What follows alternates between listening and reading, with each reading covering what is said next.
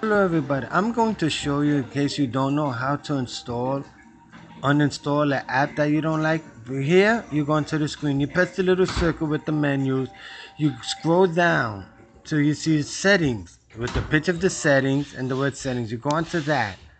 Okay, my choice would be you go to the apps. Now, I want to go to Shazam. You might want to do something else. So I will go to Shazam, look for Shazam. It's usually in alphabetical order. It might be different on how you change your phone. But you go to Shazam. I'm going to Shazam.